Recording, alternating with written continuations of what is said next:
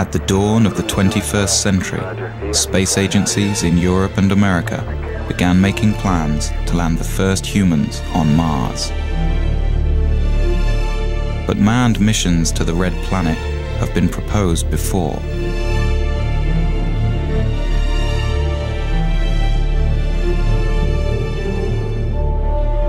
For some, Mars holds the answers to mankind's future in space. Others say Mars is too far, too dangerous, and too expensive for humans to explore. And in a world torn by troubles, some say there is no need, or will, for mankind to reach into space anymore. More than 30 years after the last Apollo astronaut walked on the moon, the American manned space program seems to have lost its way, unable to reach beyond even low Earth orbit. We've got a problem. NASA has been literally going around in circles with its space program for the past 30 years. Astronautical engineer Dr. Robert Zubrin has been arguing for years that sending humans to Mars is the mission the space program needs. It's time that we set goals for NASA that were worthy of the risks of human spaceflight. Mars is the next logical step in our space program. It's the challenge that's been staring us in the face for the past 30 years. It's the planet that's most likely Earth. It's the planet that has on it the resources needed to support life and therefore someday technological civilization. It's the planet that will provide us with the answer as to whether life is prevalent in the universe or exclusive to the Earth. And it's the planet that will give us the critical test as to whether humanity can break out of the planet of our birth and become a spacefaring species. In the early 1990s, Zubrin was the head of the Mars Direct program at Martin Marietta Astronautics. His team developed a mission to Mars that could be done at a fraction of NASA's projected costs. Using only existing technology, Zubrin argues that the first steps on Martian soil could be made within 10 years. There is absolutely nothing in this that is beyond our technology. We are not ready to send humans to Mars right now. We don't know how to keep them alive. There are people out there who say we can go to Mars tomorrow. One of my requirements, one of NASA's requirements, is that if we send humans to Mars, we bring them back alive.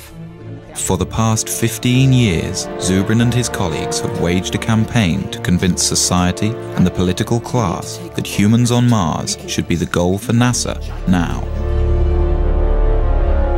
This is the story of our cold neighboring planet and the debate over whether man's fate is tied to the red world. It's the story of an engineer's journey and the battle of ideas over which direction in space will truly benefit mankind. We're at a crossroads today. We either muster the courage to go or we risk the possibility of stagnation and decay. The victor in this debate could determine the fate of mankind. Will we become a spacefaring species? Will we live on more than one planet?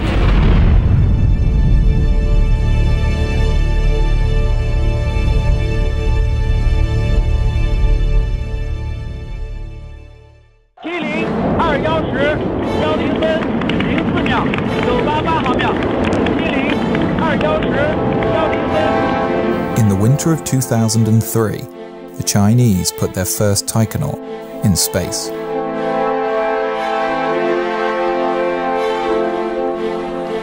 The Chinese Space Administration plans to begin a manned program of moon exploration by 2017.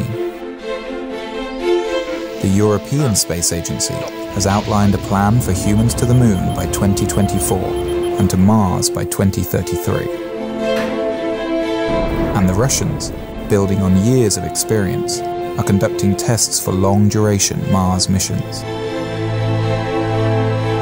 In America, with the impending retirement of the shuttle fleet and the completion of the International Space Station, the Bush administration announced in 2004 the Constellation program, on the moon, a plan that would return Americans to the moon by 2020. But the program was never fully funded and was eventually cancelled. 2010, the Obama administration announced its vision for NASA and human Mars exploration. By the mid-2030s, I believe we can send humans to orbit Mars and return them safely to Earth. And a landing on Mars will follow. And I expect to be around to see it.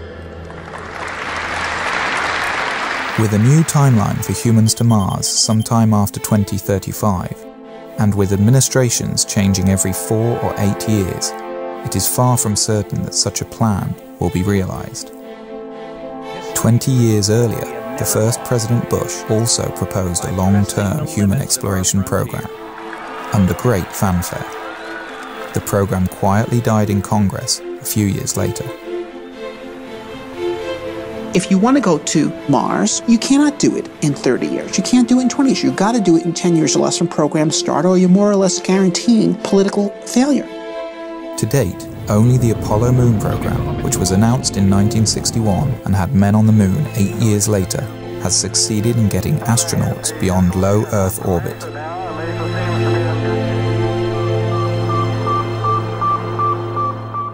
I was 5 when Sputnik flew. And while to the adults, Sputnik was a terrifying event, to me, as a child who was already reading science fiction, it was exhilarating, because it meant that this possibility of a spacefaring future was going to be real. And I was 9 when Kennedy gave his speech committing us to the moon. To go to the moon in this decade and do the other things, not because they are easy, but because they are hard.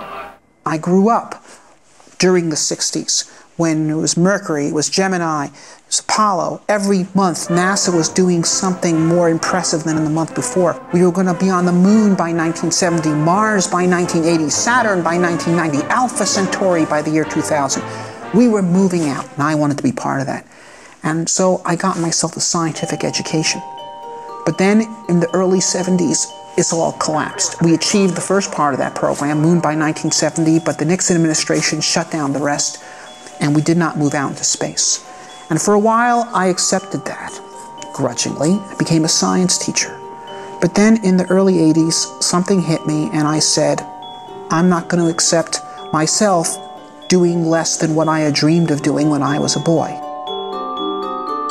Zubrin went back to graduate school, getting advanced degrees in engineering and aerospace.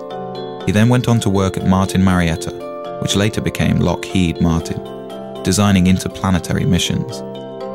It was here that Zubrin's obsession with the Red Planet began to take hold.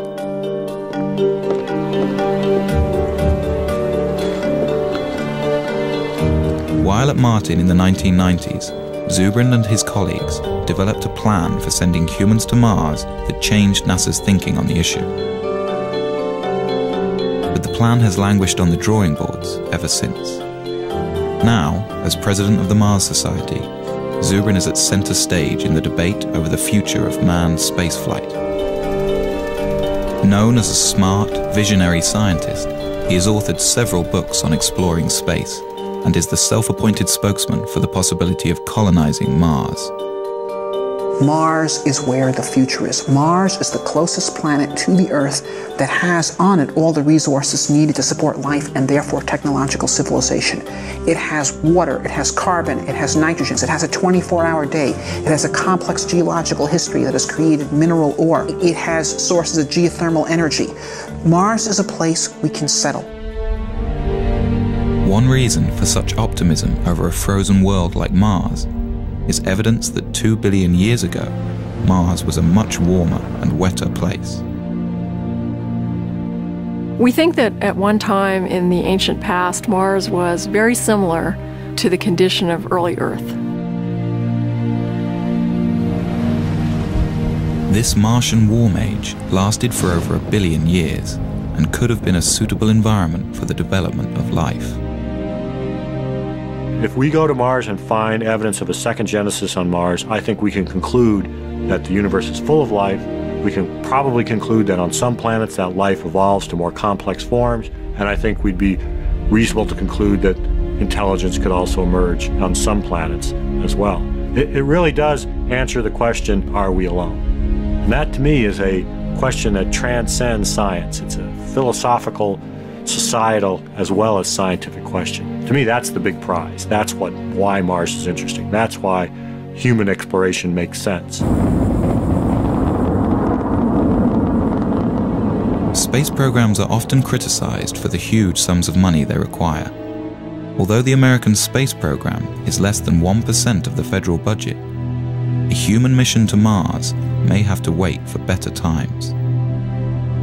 There are those who say that we have many problems to deal with here on Earth, and we need to postpone ventures such as the human exploration on Mars until these problems are solved. Well, there were many problems in Spain in 1492, and there still are. There are problems that need to be dealt with here on Earth, and should be dealt with. But we also have to think of the future. We also have to think about opening up new volumes in human history.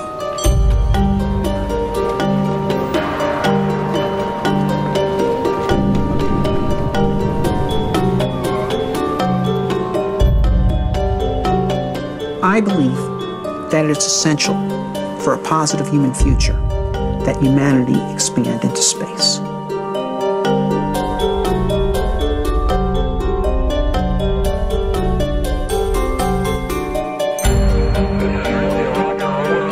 The greatest value that we got out of Apollo was the creation of intellectual capital through the inspiring of millions to go into science and engineering to be part of the great adventure of human expansion into space. There's a phrase that happened with the Apollo program, which was, if we can go to the moon, we can, and then everybody's filled in whatever they were interested in. Build mass transit, cure cancer, do this, do that.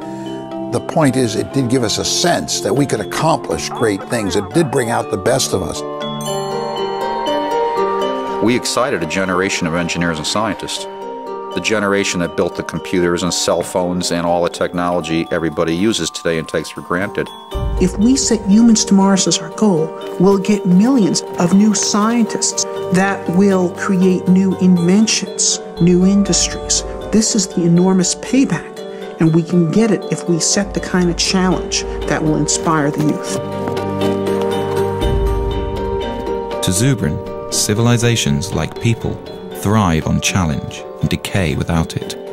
We have everything we have today because of our predecessors who had the courage to leave the world of the known and go out into the wilderness and build new cities. And if we stop being people like that, then we will hand down much less to our posterity than our ancestors handed down to us. So there's the choice in life. One either grows or one decays. Grow or die. I think we should grow. History proves that we have never lost by pressing the limits of our frontier. In the summer of 1989, the first President Bush announced the Space Exploration Initiative, directing NASA to draw up long-term plans to get humans back to the moon and begin developing a program of manned Mars exploration. At Martin Marietta, Zubrin and his colleagues looked forward to moving NASA's space program outwards after 2 decades in low Earth orbit. Of course, we were very excited when Bush made his call saying that he was making a national commitment to implement such a program. NASA assembled a large team to take on the space initiative. In 90 days, the team developed a 30-year plan that required an enormous buildup of space infrastructure. What the NASA bureaucracy decided to do was basically design the most complex mission they possibly could in order to make sure that everyone's pet technology would remain mission critical, which is the exact opposite of the correct way to do engineering. First, NASA would triple the size of the planned space station and add enormous hangars, as well as free-floating fuel depots, checkout docks, and cruise stations. Then, on the moon, they would construct more shipbuilding facilities, bases, and depots. Next, the moon crew would construct the Mars ship, a huge craft dubbed by its detractors as Battlestar Galactica. This ship would carry everything to Mars over an 18-month flight. Once in Mars orbit, a small group would descend to the surface, spend a few days, then plant a flag in the ground and go home. The plan became known as the 90-day report. To those of us at Martin who had been engaged in designing Mars missions, when they saw the monstrosity of complexity of the 90-day report, we were dismayed, and it was readily apparent to anyone with any insight that that program would fail politically. The plan was submitted to Congress. The estimated cost, $450 billion. The legislators went into sticker shock. This would have been the single most expensive program for the United States since World War II. By the end of 1990, Congress had refused all requests for SEI funding.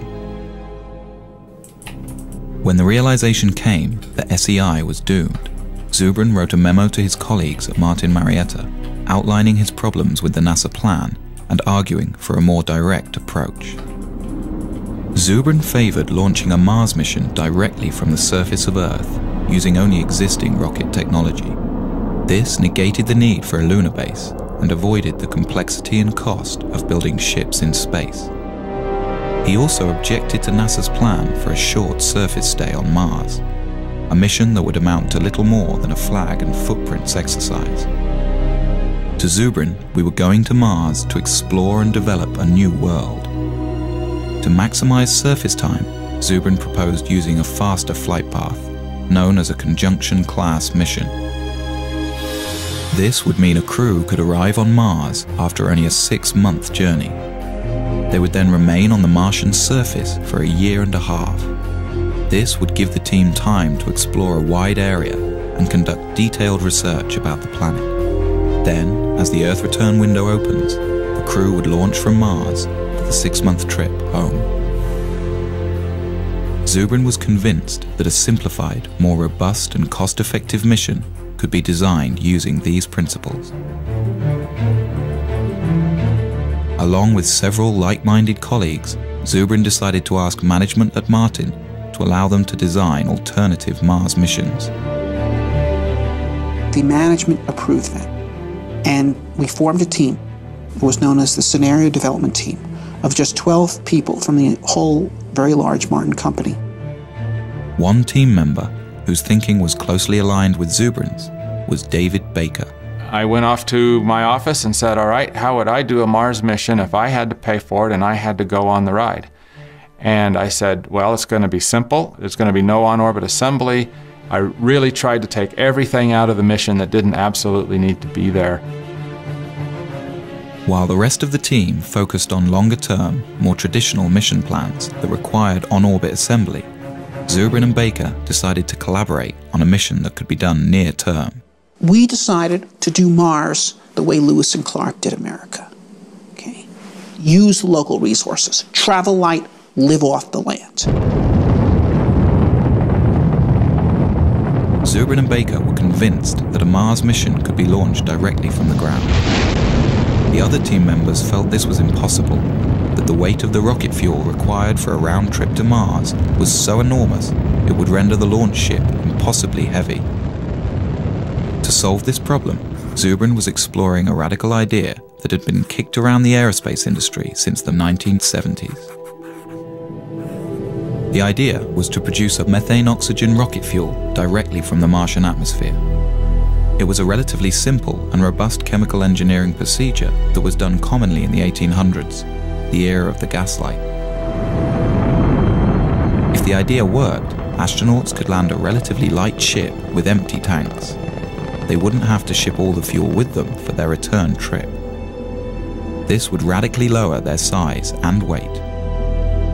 The only problem was methane-oxygen fuel requires a hydrogen component. Hydrogen exists on Mars in the form of H2O, but water may be difficult or impossible to extract from the Martian environment. Really, the hydrogen was only 5% of the total weight of the methane-oxygen propellant being manufactured. So if you just say, okay, we won't be pure, we won't get all of the propellant from Mars, we'll just get 95% of the propellant from Mars. The other 5%, the hydrogen, we'll just bring from Earth. Another fundamental resource that could be extracted from the Martian environment is oxygen. A second processing unit could separate oxygen molecules from the thin carbon dioxide atmosphere, providing breathable air for a Mars crew. If used intelligently, The same resources that make Mars interesting are precisely what could make it attainable. Baker and Zubrin had greatly reduced their mission mass, but they still found their ship was too heavy and would require 2 launches and assembly in space. Then Zubrin hit on an idea. Well, one of the key events of the Mars Direct development was one morning Bob burst in my office and said, "I've got it." The idea that I finally hit on in 1989 was that we would split the mission up into 2 parts, and we'd send the return vehicle out first with its own return propellant plant. So the propellant would be made on Mars before the first astronauts ever left Earth. With 2 separate direct-to-Mars launches, a human crew would have a fully fueled ship waiting for them on the surface of Mars before they ever left Earth. So Zubrin and Baker had come up with a plan that seemed to accomplish all of their goals. It was relatively inexpensive, development time was short, they could use existing technology, and it allowed for a long stay on the Martian surface. They dubbed their idea Mars Direct. SSC disconnect, enable on. 35. Electronics go. Hydraulics go. Aboard an Ares rocket is the Earth Return Vehicle, or ERV. No one is aboard this ship. It will pave the way for the astronauts who, years later, will use the ERV to return to Earth. 1. And liftoff.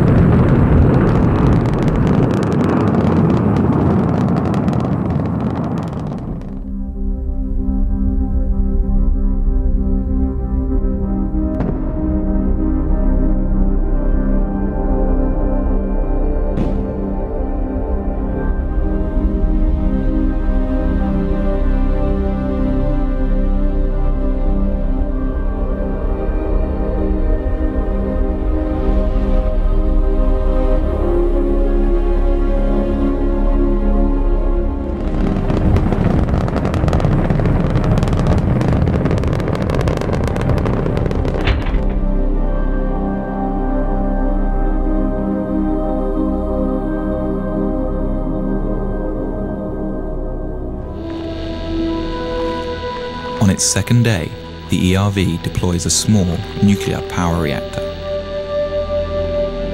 The reactor powers a chemical plant inside the ERV. The plant will produce the methane-oxygen rocket fuel for the launch home.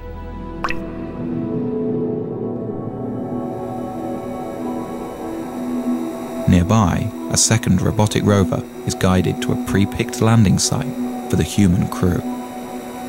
It places a radar transponder to help guide the astronauts in. The long journey to land a human being on Mars begins. 3, 2, 1, engine start.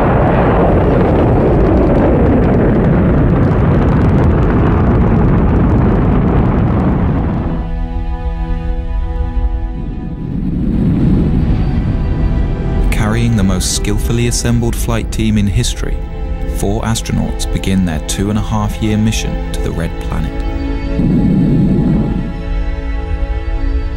This will be the first time a human has gone beyond the Earth-Moon system, 250 million miles farther than any person has ever been.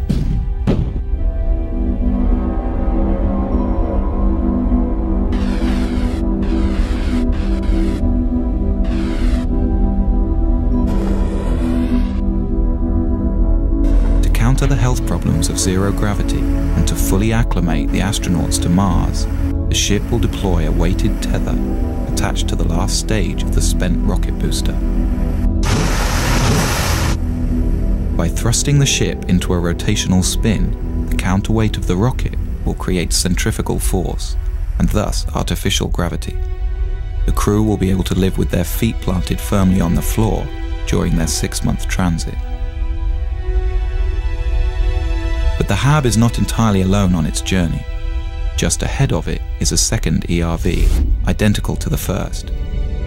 Launched just a few weeks prior to the HAB, it will prepare the way for a second human crew that will follow 2 years later.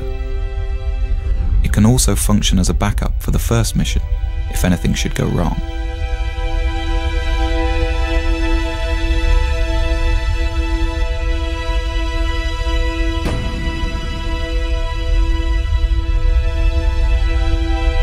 the 6th month of the flight, the crew will gaze upon an alien world.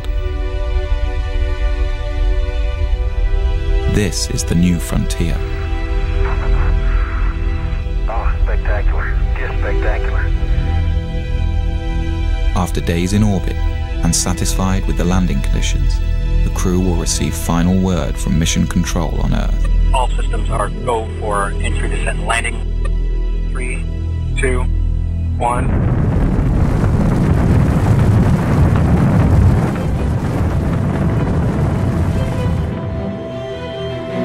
It will be a tense 40 minutes before people back on Earth get the signal from Mars and know if everything has gone well.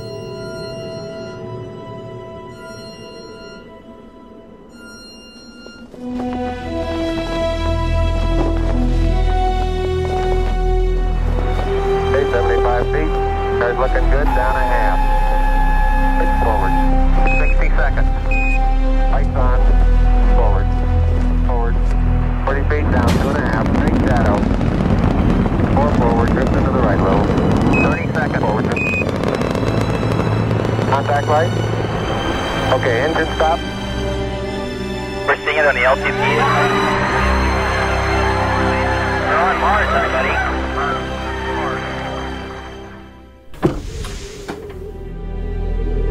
For more than 500 days, the astronauts will live on Mars and embark on one of the greatest journeys of discovery in the history of science.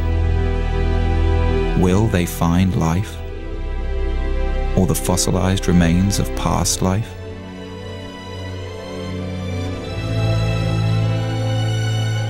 Such a discovery could tell us whether our solar system has seen more than one genesis, and answer the ultimate question: are we alone?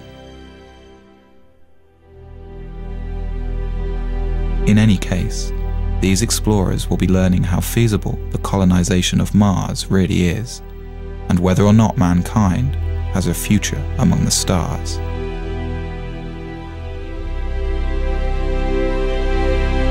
Then, when the time comes and the window for Earth return opens, the crew will climb into their Earth return vehicle and head home.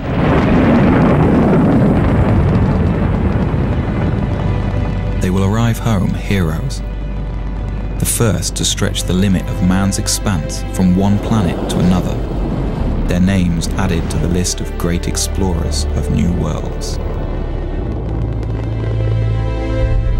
In their footsteps, others will follow.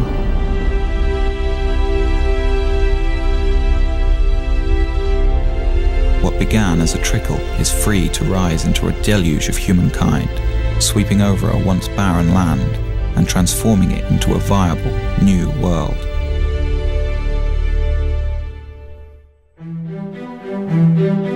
When Baker and Zubrin presented Mars Direct to their bosses at Martin, they expected the worst.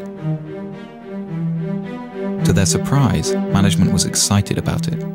They liked the fact that everything needed was relatively simple and near-term. As time went on, Martin Marietta embraced Mars Direct as their creation and put Bob and I on an airplane to several NASA centers to present Mars Direct and try to build some momentum for it. Baker and Zubrin flew to the Marshall Space Flight Center in Huntsville, Alabama. This had been one of the original design hubs for the Apollo moon landings, but recently many of the engineers had become demoralized by the failure of NASA's SEI program. Tag team style, Baker and Zubrin presented their alternative mission architecture. The response was thrilling. The old-school Apollo crowd embraced it. This was a plan that actually made sense and was within reach. Baker and I gave a number of briefings. The first was at the Marshall Space Flight Center. Next was at Johnson. These people were incredibly excited. Over the next few weeks, Zubrin and Baker were flown around the country, pitching to all branches of NASA. And everywhere they went, the response was electric. The plan was standing up to scrutiny, and groups all over NASA were converting to Mars Direct. Their tour culminated in a public presentation to the National Space Society. The crowd gave the two aerospace engineers a standing ovation.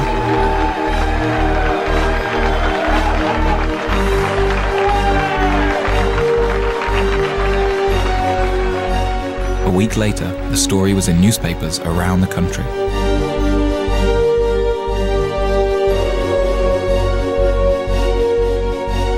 But a counterattack was beginning to form within NASA. The space station teams and many in the advanced propulsion groups were against the idea. Since Mars Direct didn't need their programs, they felt under threat. As quickly as doors opened for Zubrin and Baker, they began to close. NASA didn't want to pursue a Mars mission at that time. They didn't want to be derailed by a bunch of Mars fanatics that thought that their idea of what NASA should do should overwhelm what NASA thought NASA should do. What we did in Mars Direct was literally come up with the leanest solution, the one that involved the least spending on an assortment of technologies and infrastructural elements, including, for example, we made no use whatsoever of the International Space Station. And so people involved in all those programs were very upset because we were showing that you could go to Mars without their program being required. And they felt that we were de-justifying them. The NASA administration rejected Mars Direct. The two engineers were outsiders again. But Zubrin remained determined. Bob had grabbed hold of it, and I could see that it was his, and no matter what I did, he was going to do what he was going to do, and he was going to be a proponent for it and push it. And I really saw my role sort of evaporate. It's a little bit like being a dim planet next to a bright star around him in terms of his enthusiasm, and you really can't compete with that. All you can do is decide how you're going to deal with it. By February 1991, Baker quit Martin to start his own firm. Zubrin battled on. For the next year and a half, Zubrin tried to get NASA to pay attention, giving speeches, writing papers, but Mars Direct's time seemed to have passed.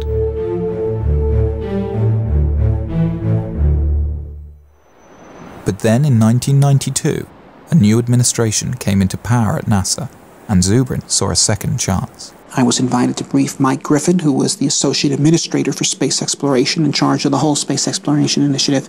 He immediately became a very strong supporter of Mars Direct. But before the engineers at NASA would take another look at Mars Direct, they wanted Zubrin to prove that producing rocket fuel on Mars could work. They gave Martin Marietta a small budget to do an experiment. Zubrin and his team built a machine called the In Situ Propellant Plant. It could take carbon dioxide, the dominant gas in the Martian atmosphere, combine it with a little hydrogen, and produce a methane-oxygen fuel.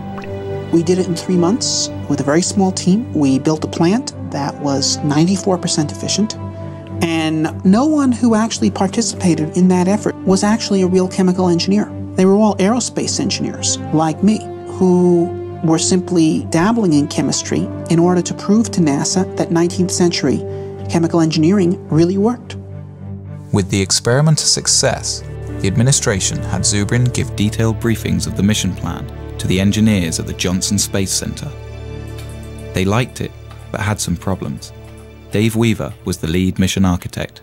There were a number of things that we were concerned about with Bob Zubrin's mission.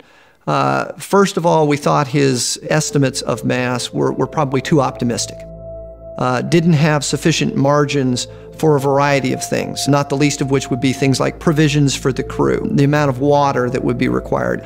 We thought his ascent vehicle was very large, which meant his power requirements, his propellant requirements were much larger than needed to be. His trip times out were too long, and that for very little effort you could get them shorter. The other problem was the size of his crew. He had a 4-person crew. I think virtually every study that's been done says that a 4-person crew for a 3-year type of mission is probably not realistic. Weaver took Zubrin into his office, and the two men worked out compromise mission architecture. First, Weaver wanted 3 launches for every mission instead of 2. The first year, 3 ships would launch: a MAV, Mars Ascent Vehicle, an unoccupied HAB, and an ERV, Earth Return Vehicle. The HAB and MAV would land on the surface and begin producing fuel for the return flight and air for the crew. These craft would spend 2 solitary years on Mars, allowing NASA to test all of the systems before sending a human crew. Then, in the 3rd year, 3 more ships would launch, this time with the HAB occupied by astronauts. The other 2 ships are for a future mission, and less needed as a backup for this crew. Once on Mars, the team could also utilize the first hab. Then, after a 1.5-year stay, the crew would climb aboard their small capsule and rendezvous with the return ship. This ship would carry them back home in a roomier environment than Zubrin's ERV. Zubrin called the plan Mars Semi-Direct. NASA called it the Design Reference Mission. They had a larger crew than we had, they had bigger ships, they had more equipment, they had heavier equipment. So they had to do the mission in 3 launches instead of 2, but it was done with the same principles of Mars Direct. The plan was subjected to the same cost analysis that tagged the 90-day report with a $450 billion price tag. The Design Reference Mission came back at a fraction of the cost, $55 billion. Spread out over 10 years, it could be done within NASA's existing budget. The plan made the cover of Newsweek.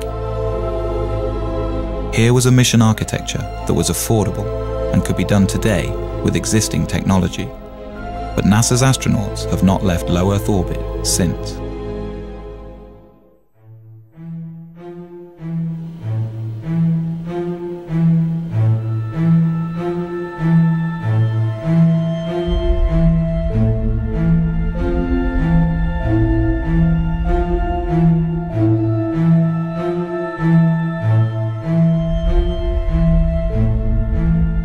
With the completion of the International Space Station and the retiring of the Space Shuttle program, a debate rages over the future of space exploration. Should NASA continue to focus on low Earth orbit, developing technologies for the future? Or should NASA have a goal, like it did in the 1960s with Apollo? The way we got to the moon was by a presidential imperative that demanded that NASA get to the moon within a decade. So NASA was forced to sit down, design a plan for how to do that, and then fly the mission. Since that time, without the presence of a driving imperative, we engage in basically a random set of constituency-driven programs which are justified ad hoc afterwards by the argument that they could prove useful at some time in the future when you actually have a plan to go somewhere. I think NASA has focused on a steady process where the government can't just pull the plug on their funding. I think the Apollo cancellation was very traumatic for NASA, and it really transformed NASA from what it was in the 60s to more of what it is now. If you have a singular program like going to Mars, then it is very vulnerable to having its funding pulled. NASA must be destination-driven. It is the only thing that allows the agency to be productive. NASA was 100 times more productive when it was destination-driven than in the period that it has not been. And we have stagnated in NASA since 1973. 30 years, more than a generation, has been wasted.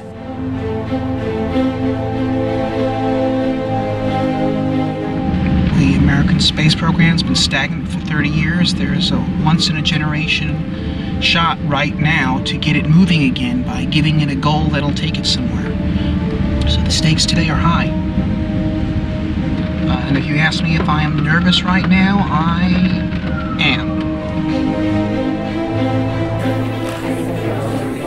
Dr. Zubrin. Why is NASA stuck in low Earth orbit? The problem with NASA's lack of current achievement is not money. The problem is lack of focus, it's lack of a goal. It shouldn't be humans to Mars in 50 years. It should be humans to Mars in 10. We can do this. We do not need gigantic nuclear electric spaceships to send people to Mars. That is pork, it's nonsense. The primary question I get from the American people is, why aren't we doing this? There's a big sense of disappointment, almost verging on a sense of betrayal. The purpose of spaceships is to actually travel across space and go to new worlds, not to hang out in space and observe the health effects from doing so. Dr. Zubrin, in your testimony, you were very passionate on it, but you also were mad. You're mad we haven't done this, or that this vision has been stolen from a generation? I guess you could say that. It's like Columbus coming back from the New World and Ferdinand and Isabella saying, ah, so what, forget it, burn the ships. Okay, you know, that's what has happened in this country.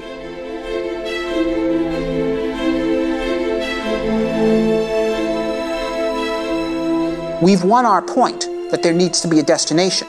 What we need, the point we need to win on now is that the destination needs to be Mars, and it needs to be soon.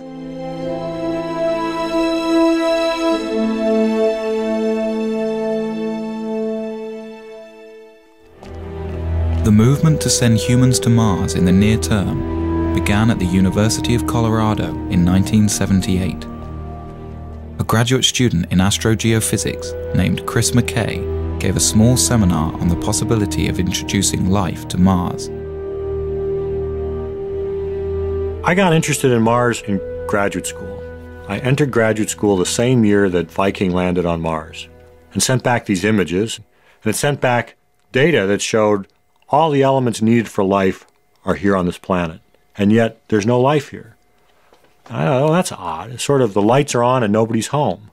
And I thought, well, that's curious. So some of my other grad students and I, we sort of got together to talk about, well, if there's no life on Mars now, could we put life there?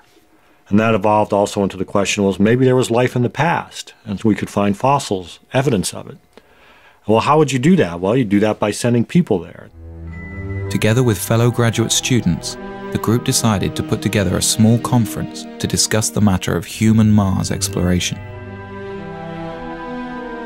We basically just started a forum. We invited everybody from all the NASA centers and from all the universities that were involved in it, and they all came. And it really was, in retrospect, I realized a very important step toward building a consensus for human exploration of Mars. In 1996, I published my first book, The Case for Mars, and the response was phenomenal. I got 4,000 letters from all over the world. I had Parisian bankers and 12-year-old kids in Poland and firemen from Saskatoon and astronauts, and they're all writing me and saying, how do we make this happen? Bob Zubrin came to the third Mars conference and got very much involved. And he was willing and interested in forming a society, forming a group and organizing. He said, look, if we could pull these people together, if we can get them to work together, we could have a force that could actually make humans to Mars happen. The group formed the Mars Society. Robert Zubrin became the president. They held their first convention in 1998. The convention was just magic. We had no idea how many people were coming. They were there not just from the United States and Canada and Europe. They were there from Israel. They were there from Mozambique. They were there from New Zealand. It was astonishing. Since its inception, the Mars Society has attracted members worldwide. Derek Shannon is the head of the Southern California chapter. He's met with political leaders from all over the country. If you make them look at the whole Mars vision in historical terms, it becomes a much easier sell. How will the Martians remember our century? They're probably not going to remember our deficit, our wars, our healthcare. Those will be footnotes. What they'll remember is that out of all of human history, there came a generation that decided to take this amazing step out into space. And if you tell politicians that they're the ones whose names actually get to be remembered, that's when, hopefully, the space program starts going somewhere. In order to further the knowledge necessary for a manned mission to the Red Planet, the Mars Society has been building research stations around the globe, all of them based on the design of Zubrin's HAB module. Most recently, the Society set up a desert research station in Utah. Here, international researchers and aerospace students come to do experiments under the harsh desert conditions and learn what's necessary to keep a Mars crew alive and productive. Basically, what we're doing here is undergoing analog studies. Crews of up to 6 people at a time come together to live in a full simulation environment for up to 14 days. So what that means is every time we go outside the HAB, people have to don spacesuits. They have to depressurize. When we go outside, they're called extravehicular activities. They can only be of a certain duration due to the air supply. We have to recycle all our water and basically have our own food as well.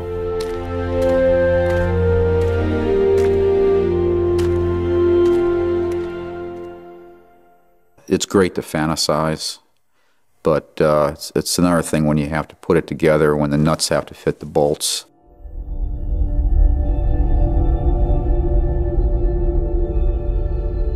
Like the Apollo missions to the Moon, sending human beings to Mars will mean putting people in harm's way. There are many dangers in outer space, and many things could go wrong. A serious equipment breakdown could doom the crew to their deaths. Some argue that the risk of failure is simply too high. You know, back in the days when medieval man was looking out from Europe and thinking about exploring the world was unknown, and map makers populated their maps with dragons. We've got the same thing today. There are people who are afraid to go out into space, and they've populated their maps of the solar system with dragons. You know, we've got cosmic radiation, we've got zero gravity, we've got back contamination. But these are dragons that we can take on.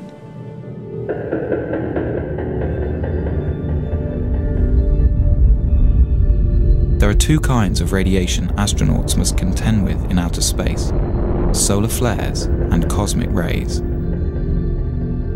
Solar flares are floods of protons that burst from the sun at irregular intervals and would be dangerous to an unshielded human crew. We are not ready to send humans to Mars right now. We've got to know a lot more about radiation and radiation mitigation. One of the Apollo flights barely missed, like by a week, a major solar event. If it had gone off when the Apollo astronauts were on the way back and forth to the moon, they would have gotten their entire lifetime radiation dose in that one mission. And that's just one solar flare. So that's why we worry about this. In the Mars Direct plan, Zubrin envisions a central, insulated core where a crew can retreat to while the radiation passes by. The core would be surrounded by all the provisions of the mission. This should stop any harmful dose of radiation from reaching the astronauts. Basically, you use your pantry as your storm shelter. So a solar flare happens, the alarm bell rings, the crew goes into the storm shelter, they stay in there cramped up pretty tight for a few hours until the all clear rings and they come out. This is going to happen once, it might happen twice in the course of the mission. The second type of radiation is cosmic rays. This constant rain of charged particles comes from interstellar space and cannot be avoided without many meters of shielding. We can experience some of this type of radiation on Earth at high altitudes. Airline pilots who spend their careers flying high in the atmosphere can receive almost as much of this radiation throughout their life as a Mars astronaut would on a 2.5-year mission. It's a long trip. It's a 6-month trip there, a 6-month trip back. It's probably a year on the surface. That's a lot of radiation. The best estimates are that the magnitude of that dose is not that great, perhaps 60 rem of radiation scattered over 2.5 years. Now, 60 rem of radiation delivered over a long period of time like that would not create any noticeable effects at all. It would, though it is believed, increase your statistical risk of getting cancer at some point later in your life by about 1%. Right now, if you're an average American and you do not smoke, you have a 20% chance you're going to die of cancer. This would make it 21.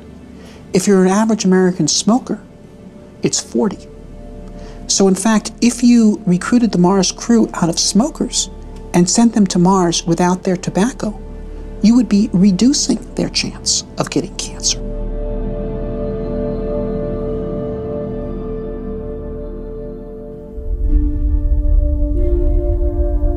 With the immense distance from Earth, never before experienced by a human being, with the constant dangers of outer space surrounding their small, life-sustaining craft, and with nowhere else to go, the psychological impact on a crew could be severe.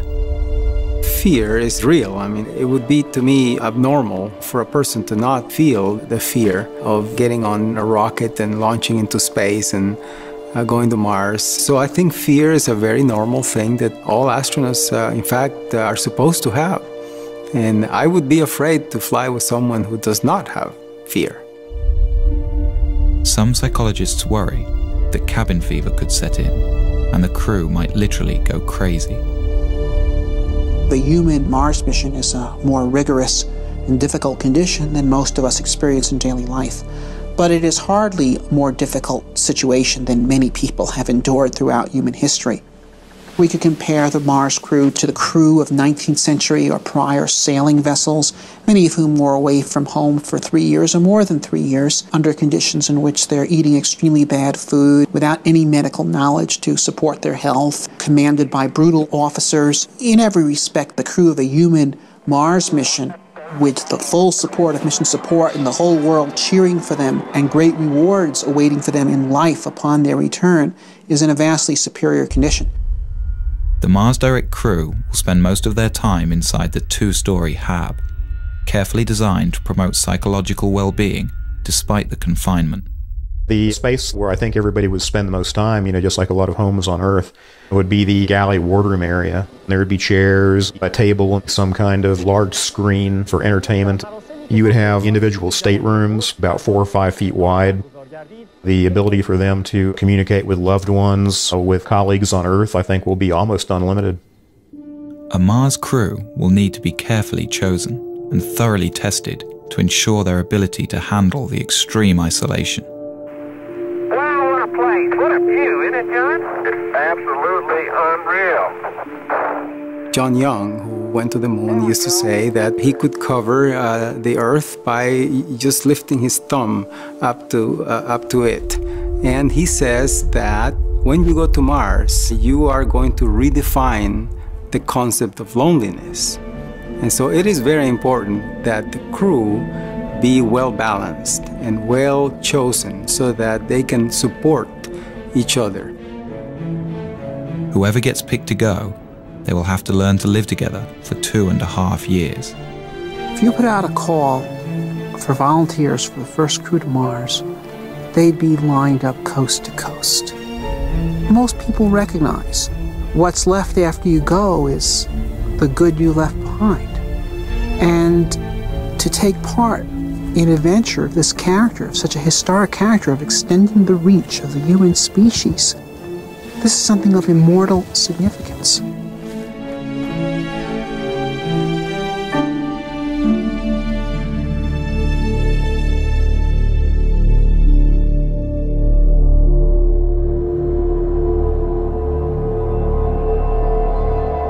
One of the most bogus threats associated with the Mars mission is the so-called back contamination issue, which is this notion that you go to Mars and discover these virulent disease organisms that you bring back to Earth and destroy all life on Earth. If we discover life on Mars, one fear is that our Earth biology will have no defense against possible Martian pathogens. Some argue that missions to Mars cannot be risked until we can prove Mars is free from harmful contaminants. This is completely nonsensical. There's natural transfer of material from Mars to Earth all the time. We get around 500 kilograms of unsterilized Martian rocks landing on Earth every year, and they have been doing so for the past 3-4 billion years. And so if there were Martian organisms that could contaminate the Earth, they've already done so. Although the prospect of Martian diseases seems remote, lawmakers have required that NASA create elaborate protocol to ensure that any extraterrestrial material stays contained. And like the Apollo astronauts, who spent 17 days in quarantine after their return from a sterile moon, a Mars crew will have to be thoroughly tested for any harmful Martian pathogens. The probability is infinitesimally tiny. But nevertheless, this is our home planet and it's extremely important and we have to protect it.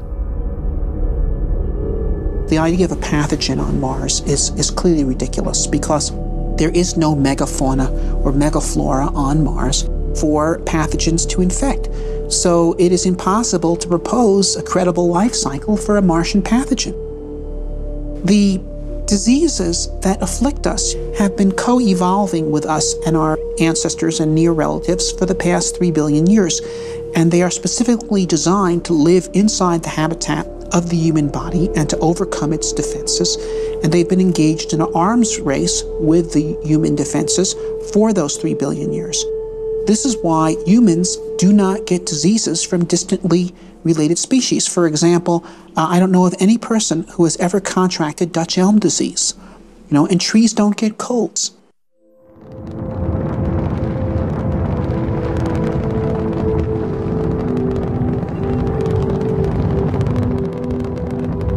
When the first Mars lander touches down, the crew will be staring out at a new world, a place that in 4 billion years, no eyes have ever seen.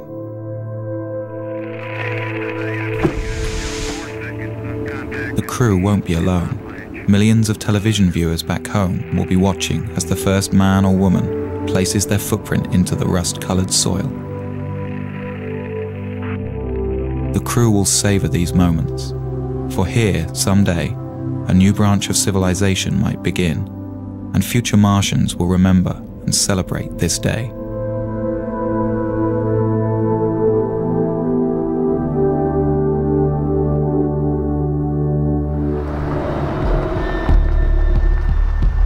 There is much for the crew to do and explore.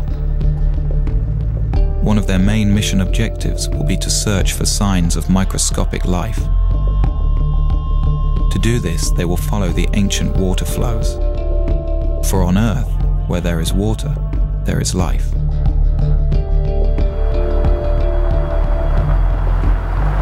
To help the crew in their search, they will have a pressurized rover that allows them to explore in a comfortable shirt-sleeve environment.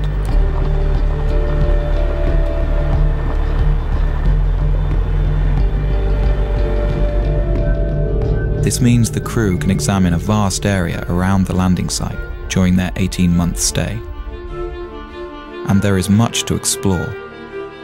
Mars has 58 different kinds of topography and a surface area equivalent to all the continents of Earth combined.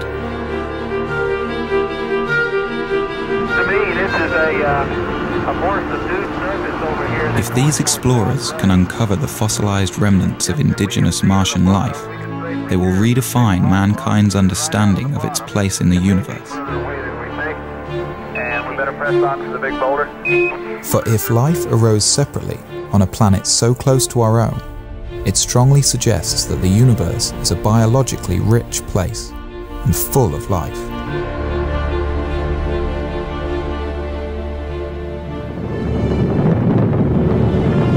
For some, the ultimate question of Mars, though, is will there be human settlements on the planet?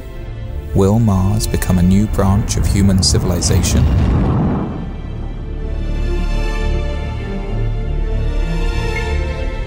As each subsequent Mars mission explores a wider and wider area of the planet over several years, an ideal site for a base will be found, probably one with a thermal vent that can supply water and power.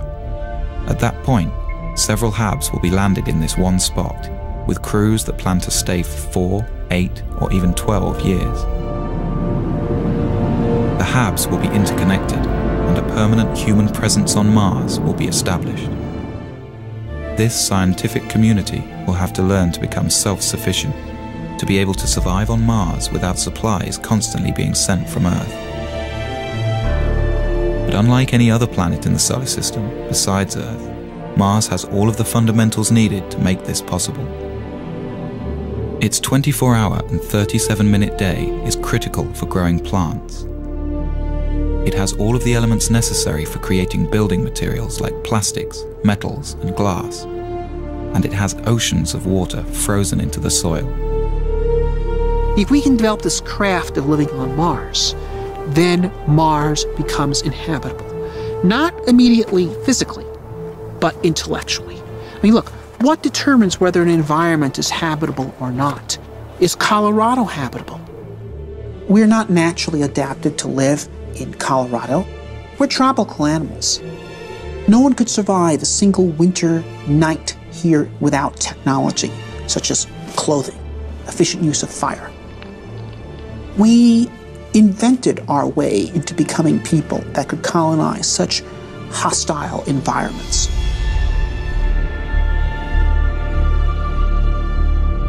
Eventually, with a lot of ingenuity and invention, the scientists will learn to live off the land. They will grow crops in the iron-rich but potassium-poor soil.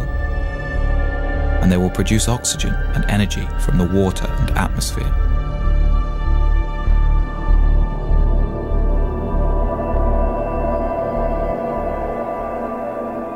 Sooner or later, children will be born, the first true Martians. They will grow up to see Mars as their home. With time, more and more people will arrive. These won't only be scientists, but settlers, people who plan to stay. They may come for all kinds of reasons, but to them, Mars will be a chance to start over, to build a new life for themselves. The well of human social thought is not exhausted by the present age, and I don't think will ever be exhausted. There will always be people with new ideas on how humans should live together. With Mars so far away, the hold of Earth governments on their colonies will be tenuous. The Martians will need to govern themselves. Mars is not going to be a utopia. Mars is going to be a lab. It's an open frontier. It's a place where things are going to be tried out. I think we'll see a lot of noble experiments on Mars. Perhaps some of these Martian colonies, with their novel ideas based on the best thought the 21st century has to offer, maybe they'll find ways in which humans create societies that are more humane and offer more opportunity for human potential.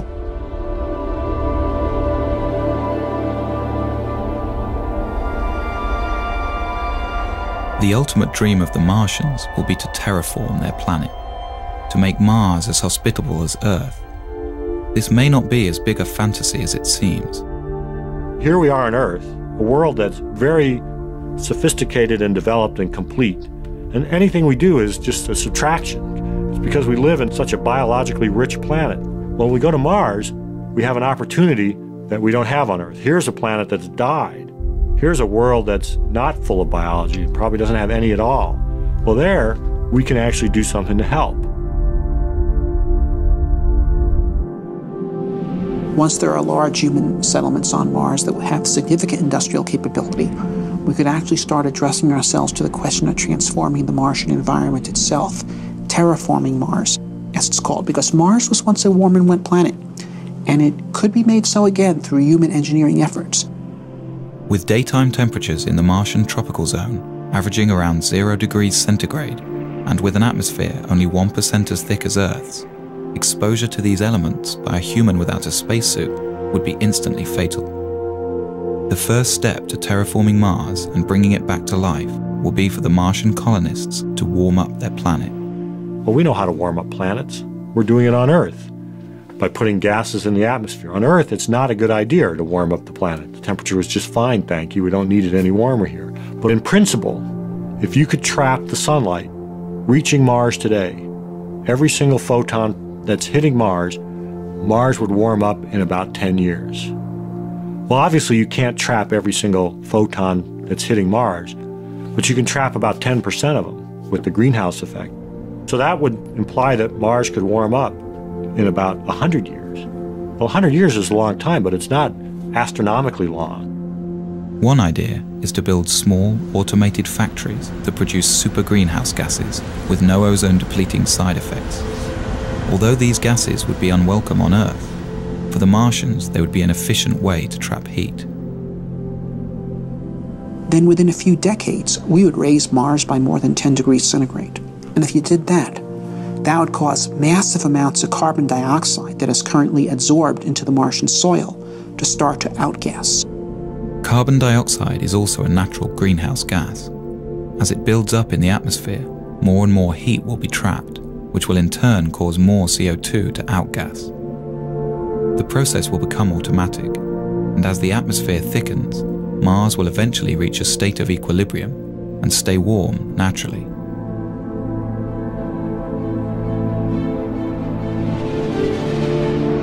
The rise in air pressure would mean that the human colonists could discard their pressure suits and walk around the surface of Mars carrying only a supply of oxygen.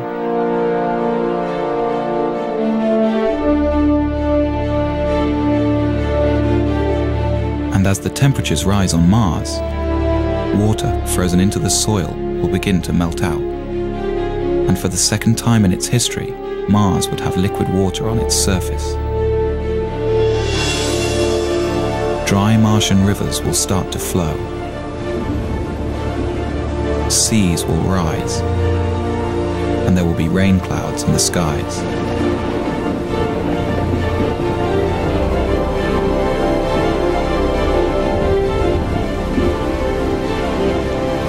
The return of Mars to its warm and wet stage will make it a fertile environment for life. Any indigenous Martian organisms lying dormant will begin to grow, and Mars will be full of Martians.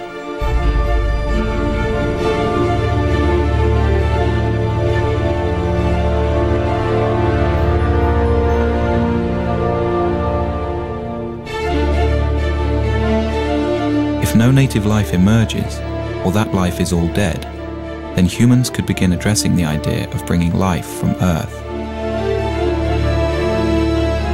At first, it would be simple organisms, perhaps genetically engineered, that would thrive in the Martian environment.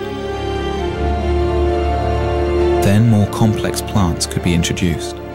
The plants would be right at home in the carbon dioxide atmosphere, and with no competition and a whole planet to cover, they could transform Mars into a green world.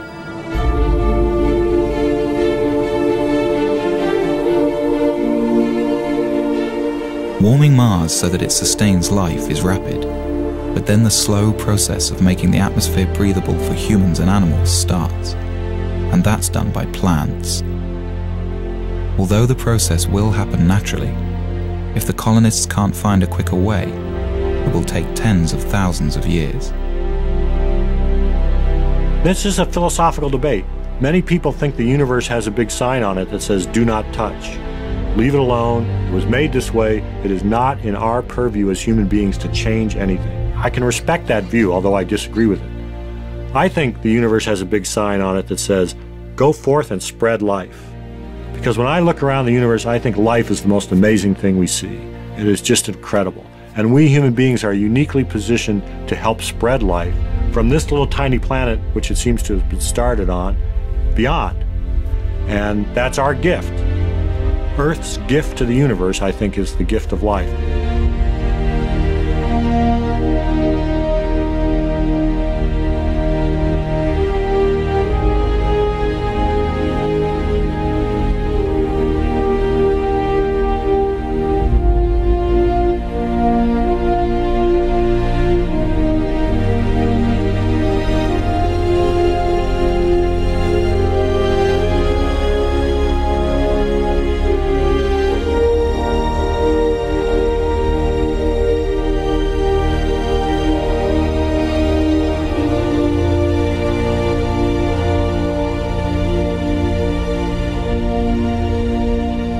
This scheme for terraforming Mars is based on 20th century notions of engineering. I don't think it is how Mars will actually be terraformed. What you have here is a 20th century mind trying to address a 22nd century problem. And so I think Mars will be terraformed by the 23rd century, not by the 33rd, by the 23rd. Things that would seem utterly fantastical to us is how it will actually be done. But it'll be done. We're at a crossroads today. We either muster the courage to go or we risk the possibility of stagnation and decay. The exploration of the solar system and expanding of life through the rest of our solar system and someday beyond is the kind of thing that will keep our civilization going. We're explorers by nature. Eventually we will go to the stars. And the question is, when will we start? I think a manned-Mars mission could happen within 15 years. Some days I'm very optimistic. I think we can do it in 10, maybe 15 years. Other days I see all the political things that go into the space program. I look back on the 30 years we've been bogged down, and I get more negative about it, and I say it's going to be another 3 decades or 4 decades. I would be surprised if we got to Mars prior to 2025 or 2030. In May of 2018. Understanding the various political obstacles that exist and what we need to fight through to get the program started, I believe that we will be on Mars by 2020.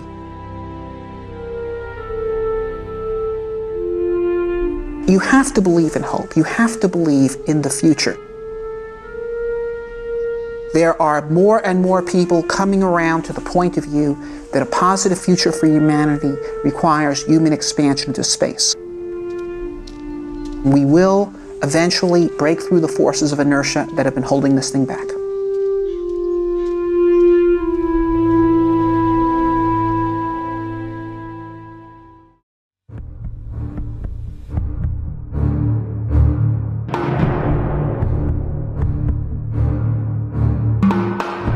The Mars Desert Research Station in Utah in the southwestern United States.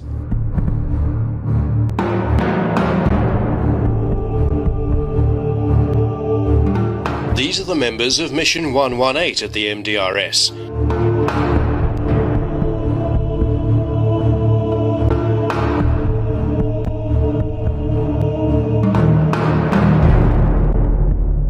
They call their assignment Kiwi Mars 2012.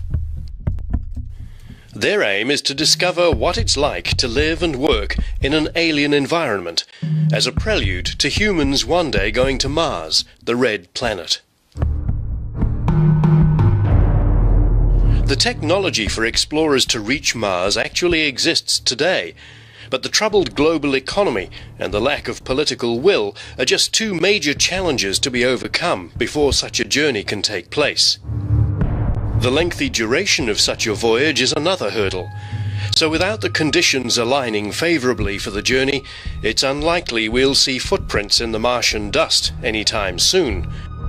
Nevertheless, the red planet is in our sights and within our grasp. But until a manned Mars mission is practical, what can we do to prepare for humankind's greatest exploratory endeavor? The answer for the crew of Kiwi Mars 2012 is to learn something about exploring and living on Mars right here without leaving Earth, and perhaps in some small way contribute to the next giant leap for mankind.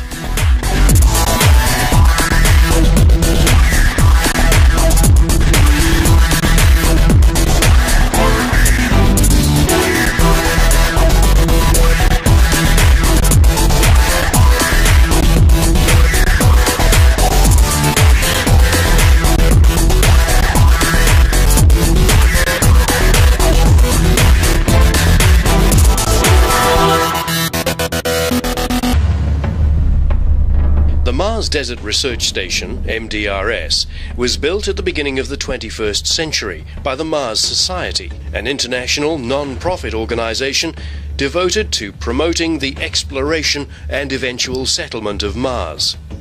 The MDRS comprises a habitat, a greenhouse, and a wastewater recycling plant, and nearby there's a small observatory. The habitat deliberately resembles a spacecraft that's landed on the surface of Mars. It's 2 stories high and approximately 10 meters in diameter. The ground floor is given over to a science lab, engineering bay, spacesuit storage and bathroom facilities. The upper deck is where the crew cooks, eats, plans work programs, relaxes, and sleeps in tiny cabins. Crews spend rotations of 2 weeks each at the MDRS. They come from universities, science institutions, even space agencies from all over the world to experience this illusion of Mars. Kiwi Mars Commander Haratina Mogashanu, who lives in New Zealand, first stayed at the MDRS in 2011 as part of a Romanian space agency crew. For me, this place is magical because it gives you the chance to feel the pressure and the challenges of being a field astronaut. And there are very few places on Earth that can make you do this because very few places on Earth have the equipment. She enjoyed the experience so much, she's returned with a Kiwi crew, or more precisely, an Australasian crew.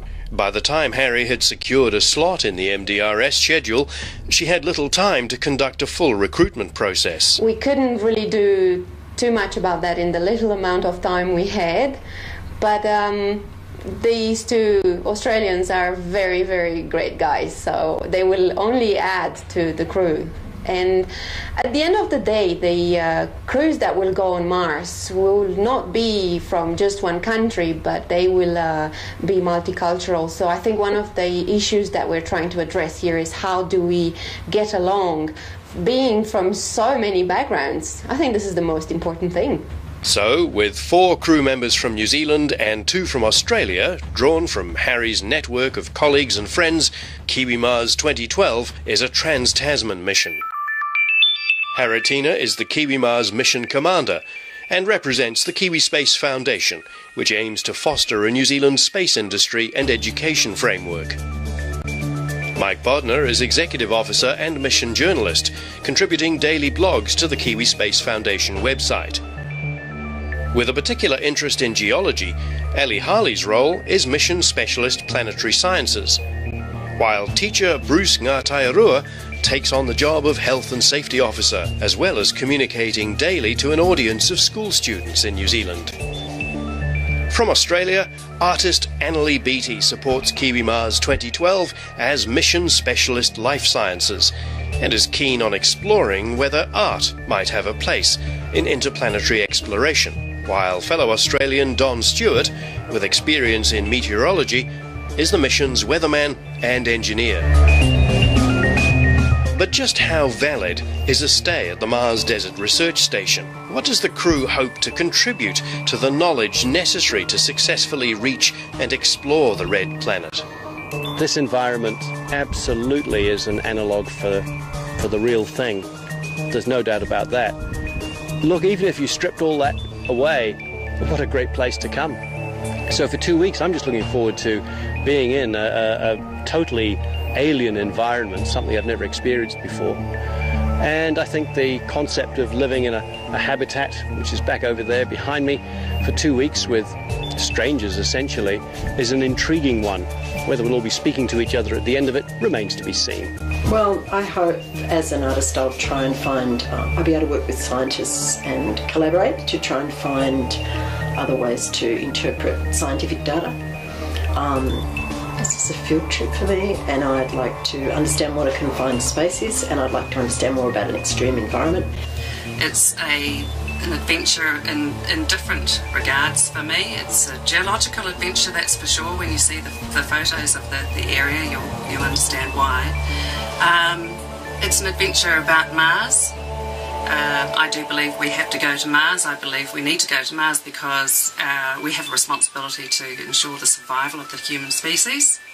And also to the sorts of factors that people need to take into account if they live, maybe if they set up a space station on the Moon or on Mars, or even in, I guess, a really remote, harsh environment on Earth. So in some ways, the sorts of things we're doing here would be a little bit like going and living on Macquarie Island in Antarctica for 12 months or a couple of weeks. It's really about how my experience here, living on Mars, will actually translate towards students in New Zealand, and that they can get a better appreciation of what that means. This is why we're here, actually. It doesn't matter what will happen in the long term. It absolutely has no importance what will happen. Important is what we will be learning from this experience. That's why we have MDRS. That's why we have rotations, which means the period of time when a crew stays at the hub. It is a learning curve for everyone, for us, for Mars society, and for humankind.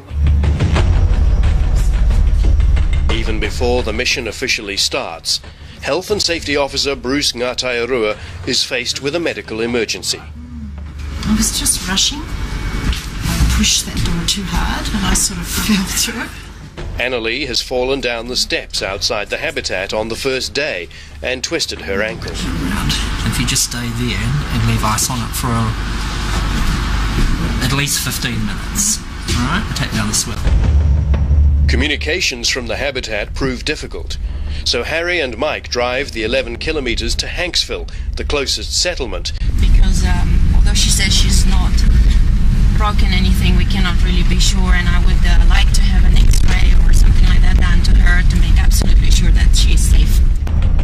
I think what's such a shame is we finished the training on the ATVs, the quad bikes, before, and Annalie had never ridden one before. And after the training, she went out on it and spent about 20 minutes riding around. She came back with a big smile across her face and said that was awesome. She was so happy.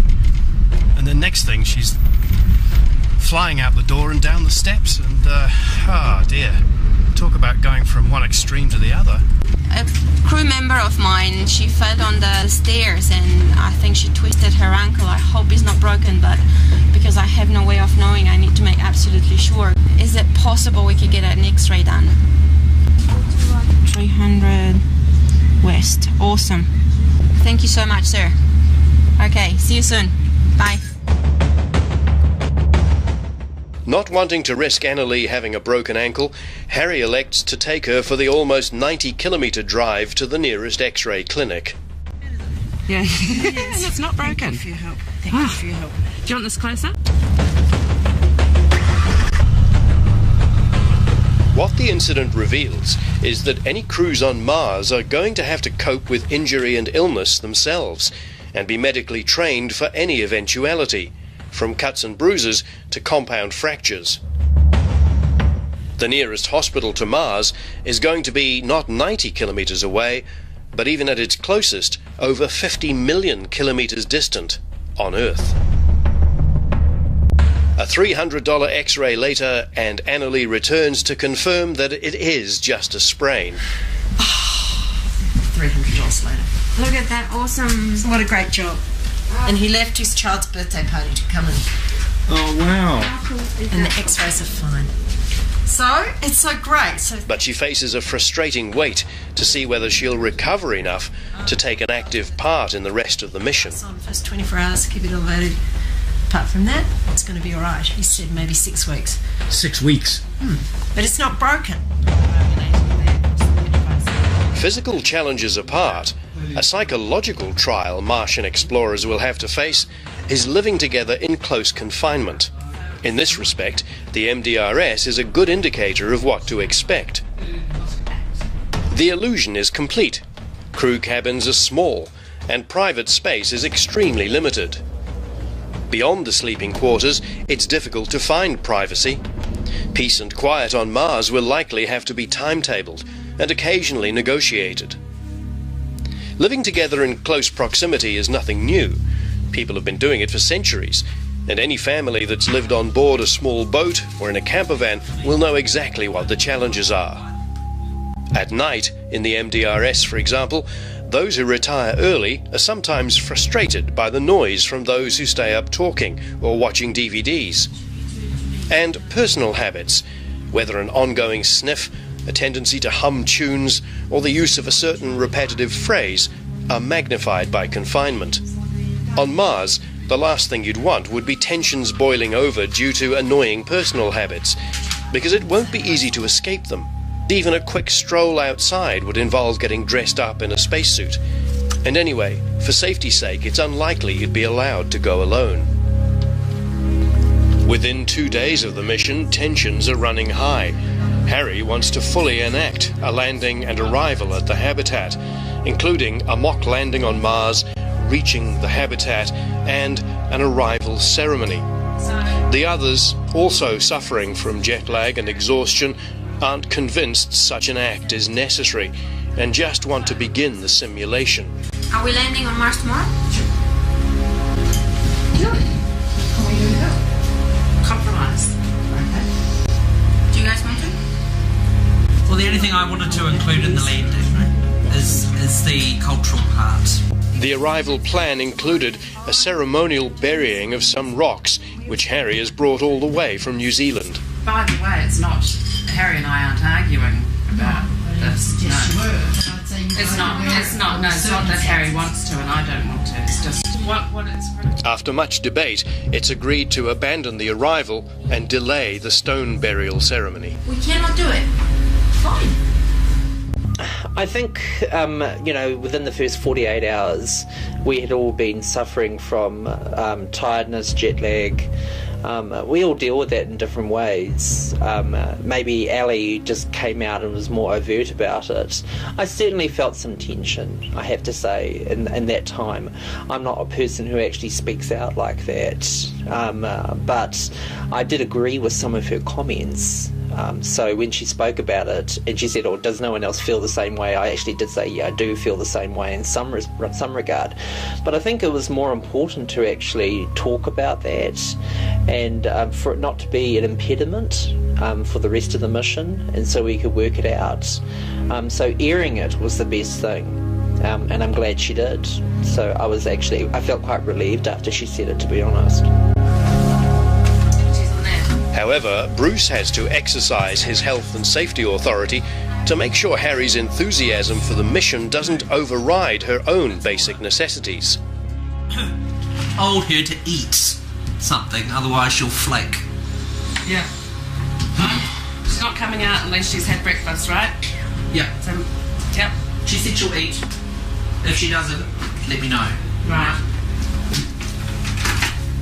Harry's created a challenge for herself, though. After flying from New Zealand to Los Angeles, she then elected to drive all the way to Colorado to rendezvous with the rest of the crew. It took 15 hours, after which there was no time for rest before continuing on to the Desert Research Station. At this point, Harry has been on the go for over 30 hours. But then Bruce has his own condition to manage. He's diabetic, but it's not until everyone's at the MDRS that he tells Harry. Out of concern, she restricts him from driving the quad bikes or going on field trips without full support. That gives a new dimension to the expedition. I don't think it will change too much because commanders on Mars or on any field expedition, they have to deal with emergencies. Even if they won't be able to come with us on the field, which is probably the case more for Bruce, surprisingly, than for Analea, we will have plenty of work for them to do at the hub, especially that we need people to be in comms contact, and in a way, strangely, I'm a little bit relieved that we can have someone at the hub that is not going to be upset that they're not going to go on a field trip, because as you know, we cannot have everyone out on the field. There have to be 2 people at all times in the hub.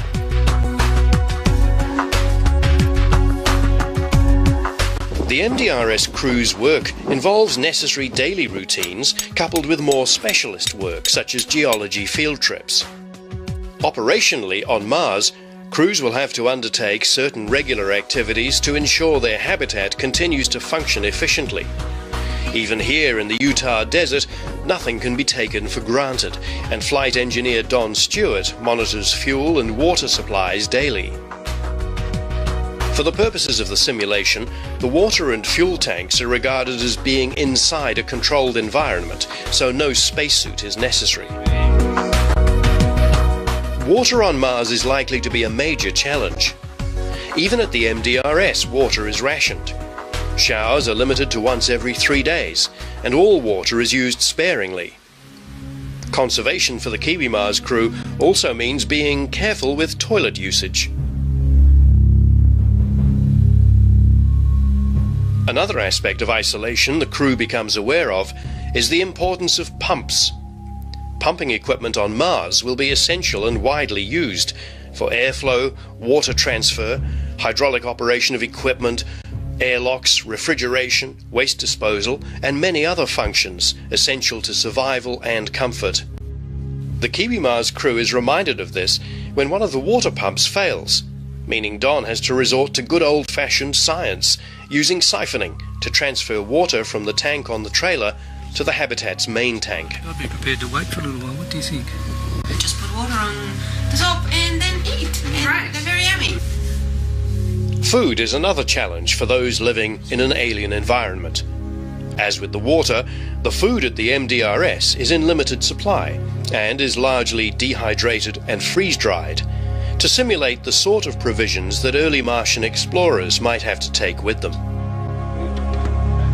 The catering routine alternates between one day of cooking and the next more of a just add water approach. We made a muck-up yesterday with the cooking days. We actually meant to cook and we didn't cook, so we're just going to put it on track again now. And have a non-cooking day today, and one tomorrow, and then cooking day. Crews who stay at the Desert Research Station also participate in a nutrition study undertaken by Cornell University for NASA, and Kiwi Mars is no exception. Mission 118 crew members weigh themselves each morning and record the data. Each evening, they complete a survey about what they consumed, how it tasted, how it made them feel, whether they ate more, the same, or less than normal, and so on. This is done online and received by Cornell University's researchers. The nutrition study is one genuine practical contribution MDRS crews can make to a successful mission to Mars. incrementally building up a picture over time about how useful or effective various types of food might be. However, one challenge real Martian explorers won't face, hopefully, is the invasion of their food supplies by aliens, in this case, desert mice. The Kiwi Mars crew discovers on the third day that mice have successfully penetrated the pantry and eaten their way into some of the food stocks, which are discarded for health reasons. It's a blow, and from here on the crew keeps all rodent risky food in plastic bins that can be sealed shut. Next to the habitat is a greenhouse. Originally, this was built with the aim of recycling grey water and experimenting with growing different foods.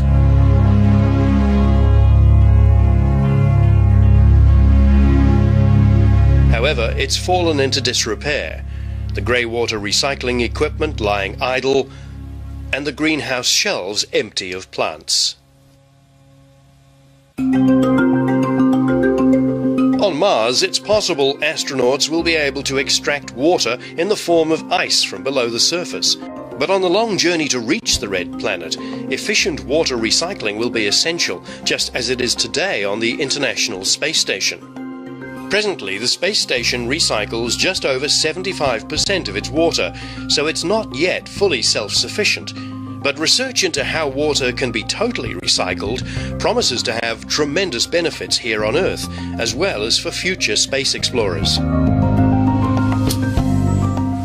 Although the atmosphere in the Utah desert is perfectly breathable, MDRS crews have the option of wearing simulated spacesuits for going on EVAs, extravehicular activities, including Annalie, whose ankle is now fully functional again. Spacesuits on Mars will have to cope with incredibly cold outside temperatures, an unbreathable carbon dioxide-rich atmosphere, and extremely low air pressure.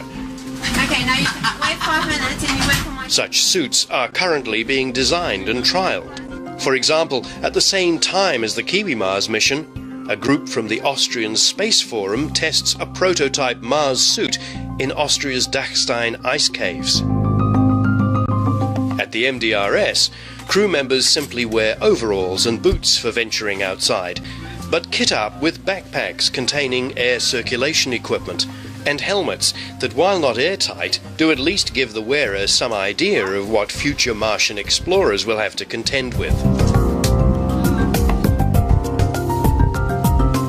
Like the spacesuits, the Habitat's 2 airlocks are not pressurized or even airtight, but Haratina asks her crew to at least pretend they're waiting for decompression before venturing outside.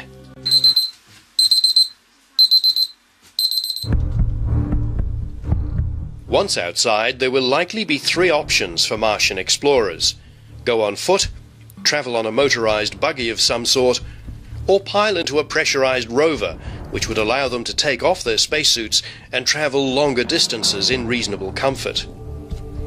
At the Utah station, crews have access to their own mock pressurized rover, a 4-wheel drive SUV, though it's not practical or safe to wear the spacesuits inside the vehicle.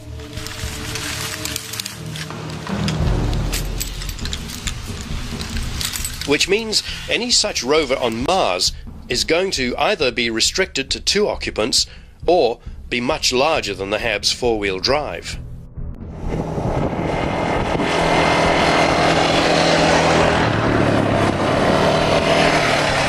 The Mars Desert Research Station's all-terrain vehicles, the quad bikes, prove an easier solution for exploring the local environment.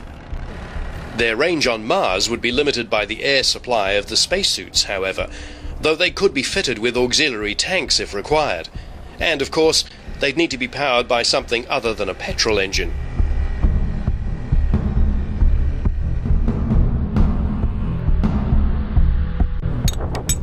On Mars, human explorers will have the ability to do in a few hours or days what currently takes rovers weeks or months to achieve. Just being able to physically pick up or crack open a rock will provide a wealth of knowledge that, with rover technology today, is so limited and so slow to gather.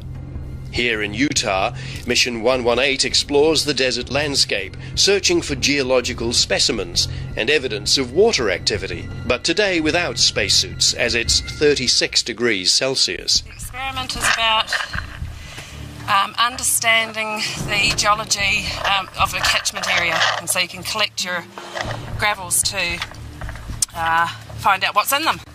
In this particular gravel, we may have some Jurassic deposits, Cretaceous deposits. We've got a lot of really cool stuff here.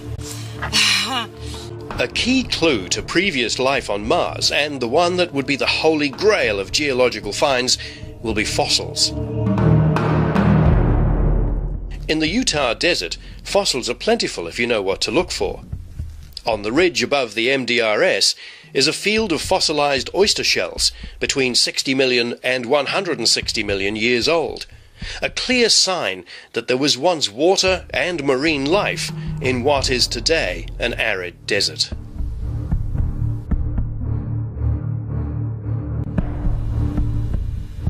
The strata, or different coloured layers so obvious in the desert landscape, tell a fascinating geological story. Each sedimentary layer represents a different period of geological progress and gives clues as to what was happening tens of millions of years ago. On Mars, with rovers such as Spirit, Opportunity and now Curiosity, NASA's strategy has been to understand what happened to Mars's water by looking for particular rocks or features, such as those that form when water is present, just as the Kiwi Mars crew is doing in Utah. Even on the observatory path beside the HAB, there's evidence of past water activity. These little balls are called concretions. And although they look man-made, they are actually perfectly natural. And they're made in a similar way to a pearl is made in an oyster, starting with a single grain, which then builds up over time, in this case, to become perfectly globe-shaped. Fascinating. But guess where else they're found? That's right, on Mars. They were dubbed blueberries by NASA scientists after they were discovered by Opportunity's close-up camera. You can see that there's these beds that are kind of going like this. Yeah. And then right above it, some of them going like that. And then you see this layer here of rocks kind of extends into there. Totally different flow regimes. This tells you something about the speed of the flowing water that deposited the formation. Halfway through the mission, the Kiwi Mars crew hosts a visit by scientist John Rusk from NASA Ames in California. So you can see how narrow this is. This was a fast-flowing regime of water here, probably similar to what we were just standing on. John was a member of just the second crew to stay at the Mars Desert Research Station and has extensive knowledge not just of the Utah landscape, but what to look for in terms of water, fossils and other evidence of life. The environment around the HAB is very interesting, and it is relevant to Mars exploration. While it isn't a Mars-like atmosphere or Mars-like temperature conditions, it does have features that geologically look similar to what we have observed on Mars as well, such as inverted river channels, steep gullies that are incising into cut banks of large buttes, and other features that look like boulders laying around on these plains that may have been eroded by liquid or flowing water. So the surface here has been dominated by water erosion, and in some places on Mars that is also true. It is hypothesized that life, if it exists on Mars, might exist in rocks or underneath rocks. And out here in Hanksville around the HAB, there's very rich field sites that have hypoliths and endoliths colonizing underneath rocks and within rocks. That gives scientists a chance, an opportunity to test their ideas, their theories and their hypotheses about the potential for life to live in rocks, perhaps on Mars. Back at the habitat, the crew's rock and fossil collection grows as the days go by. They've found fossilized shark's teeth, gypsum, and plenty of petrified wood, including, out in the field, a whole petrified tree trunk many millions of years old. I have managed to find some just stunning specimens, petrified wood. Wood that looks like wood, like it was cut up this morning, but wood that's also been silicified, and it's orange, it's red, it's yellow, it's green, it's beautiful. When you look around this landscape, you're seeing layers, very clearly delineated layers. It's called the Morrison Formation. It's sedimentary and was laid down over the eons by fresh water, by sea water, by desert, and by plant. Everything's the same. So whether you're looking at a large scale or a tiny scale, everything is exactly the same. We were looking in a microscope just a second ago. I asked you to look on the plate before you looked in the eyeglass. You said there's nothing on the plate, and when you looked in the eyeglass, there's a little pebble with pebbles stuck in it. And that's the perfect illustration of what's going on out there in that landscape. Is everything is made of the same. It's all on relative scales.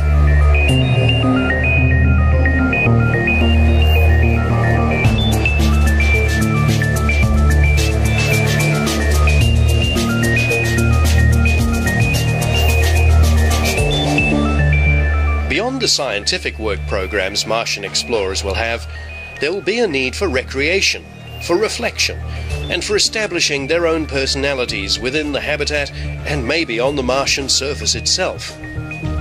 Mascots, for example. Representing the two countries of the Kiwi Mars expedition are Tupua Kiwi and Kim the kangaroo, reminders of homes half a world away.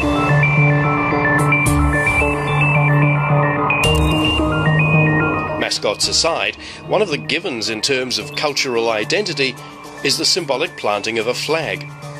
It was one of the first things the Apollo astronauts did on the Moon, and will likely be one of the first ceremonies to be performed on Mars.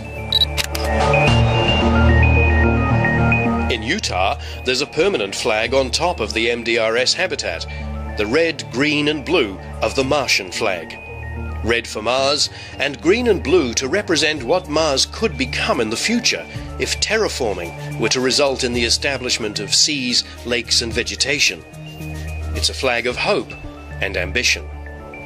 But the Kiwi Mars crew members have brought a mixture of their own cultural identities and personal passions to Utah. Bruce Ngātairua draws on his Māori heritage by painting and displaying the Māori flag. Haritina likewise celebrates her Romanian origins, while Don and Annalie realise they've forgotten to bring something important to them from Australia. This is Don Stewart's painting over the Australian flag, and he's painted the First Nation flag, the Aboriginal flag over the top, just to highlight the fact that Aboriginal people were the original inhabitants of Australia, so we thought they needed a presence here. We thought that was missing, so he's painted over mine, he's painted over his own. Realising the artistic potential of the desert soils, flight engineer Don decides to turn some of the raw material into clay. What I'm going to do is to put in a tiny, tiny amount of water and let it sit overnight, and hopefully it'll come back to something like pottery clay. And I can either make maybe a little vase or whatever, or maybe just some little souvenir discs for all the crew to take back to Earth. In the end, he chooses to make a bowl, though without any means to glaze or fire it, it's eventually returned to the desert. Annalie also turns her attention to art, preparing for a planned exhibition based on the mission. What I've been trying to do is I've been trying to do some drawings of people in spacesuits. So I woke up early this morning and I thought I'd paint Alexei Leonov. There he is up there. It's from his book, Time and Perception in Space. So I just thought I'd try and warm up. I'm not really a watercolour painter. I haven't really trained as a watercolour painter, but anyway, look, I'm giving it a go. This will probably be the first of a number of impressions, just to see if I can get the hang of the suits. Perhaps more important than what the crew has brought with them is what they send back. Each day, teacher Bruce communicates with the Kiwi Mars Mission Control at Wellington's Carter Observatory, where hordes of school students have been visiting and learning all about the mission and about the Red Planet itself. Via online messaging, They send questions to Bruce and the crew about what the mission is doing, what they're looking for, what they're eating, and generally what it's like to live on Mars. So I'm telling them we eat all sorts of different foods. All of it is rehydrated, in other words we're just adding water, but it tastes just like the same kind of food that we've got in New Zealand, and a lot of them are getting a great kick out of that because, you know, they think it actually tastes quite different and horrible. The main questions they've been asking is about how we've been getting on here.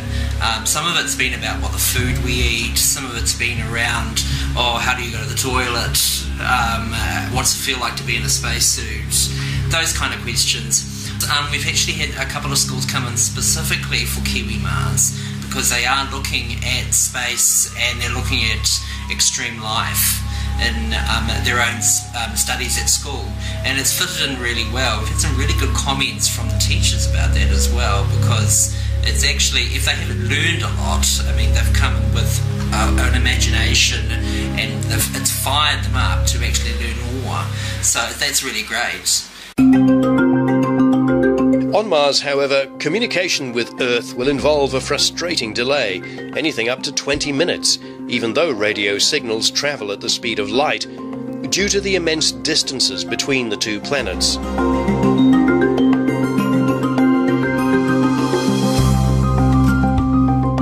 And so the Kiwi Mars mission goes on, with the daily routines, the field trips, and the ever-present spectacular desert landscape to explore.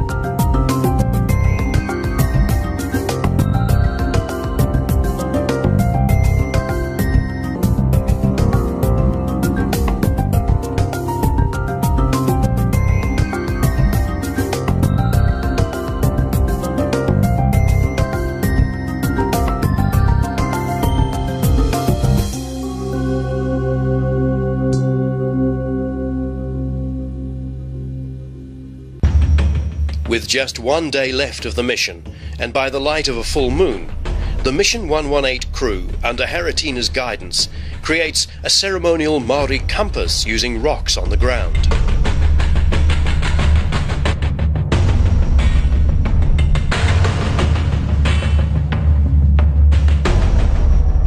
Haratina and Bruce also finally symbolically bury the rocks from Island Bay on the coast of New Zealand's capital, Wellington.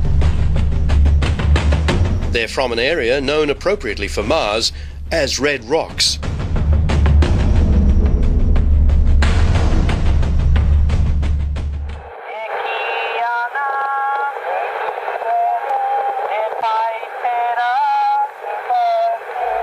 By placing a Maori star compass in here in the solar garden at MDRS, I thought that we could put a symbol of our curiosity, because the Polynesian people, the Maoris, are the people who actually traveled the furthest navigating by the stars.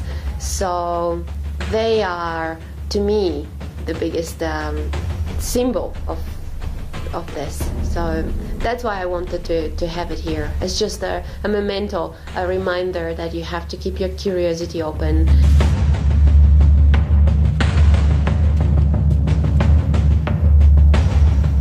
After 2 weeks at the Mars Desert Research Station, the crew, on their last full day together, reflect on what the mission has meant to them. Seeing the Lith Canyon, seeing the fossilised tree down in Lith Canyon was the highlight for me of all, because it represented life. It was a beautiful fossil. It's all chipping away and eroding away, but it was just, that was a joy. Is the colour of the landscape. That's the big thing for me. I didn't expect it to be so beautiful. And how everything in it has adapted to it, I think has an analogy, and it's already been said here this morning, about how people adapt, about how creatures, if you like, because we're all creatures, adapt to their environment. And when you're outside there and you look at the little rivulets where water has run, that's where you find all the plants. And you can see the life, the lizards, the other burrowing creatures, even the ants building their homes. And we've been here for 2 weeks building our own home, transient though it is. But I think even in that period, there's been adaptation on our part. I was extremely impressed with that. The amount of learning that I had from this place, like the stuff that Ali taught us about the stones and the geology of the place and everything, that was just amazing. And I'm just so much richer going back home now than I came 2 weeks ago. It's just unbelievable how much I've learned. One of the big highlights here is to actually communicate with students. The views have been great, but to be able to actually communicate that to them live and synchronously as well has been a real joy for me. It's like being a huge classroom. I loved it. I think the highlight for me while we've been here is seeing Factory Butte. It's so impressive the way it just sticks out in the middle of nowhere, and it's draped by all that beautiful grey Mancos shale, because it really is symbolises, if you like, just how incredible the whole landscape is. Even immediately outside the hab, you walk outside the hab, it's incredible. And and our place in it for the last couple of weeks, the whole has been just a highlight in general. It's been great. I think we've done really, really well just to live and sleep and work together all this time without anyone losing it. And so, on the final day, it's pack-up time. But apart from the rewarding experiences the crew takes back, and kilograms of geological samples in Ali's case, cynics might say they haven't really contributed to humanity's next giant leap, and that this has all been just an illusion. For a start, we did all our research. We did all the EVAs. We collected the samples. We took the pictures. We described in our words how the Martian surface might look like for the schools back in New Zealand. We interacted every day with them through Carter Observatory, so I think it was a very, very successful mission. But it depends on what objectives you've got by coming here. And every single organization sending people here has different agenda. So I reckon it's exactly as you would go to any camp, any other camp. Just the uniqueness of this place is that it's insisting on keeping people in SIM. And as I said, the SIM is as real as you can have it. I'm happy. I don't care if this is made of titanium alloy or of wood. What I care about is what you get out of it. So it's mission accomplished for Kiwi Mars 2012. Perhaps the Mars Desert Research Station offers crews a chance to realise their own potential more than contributing to the potential for us to reach Mars. But in the end, the more we understand ourselves, the better prepared we are for the future.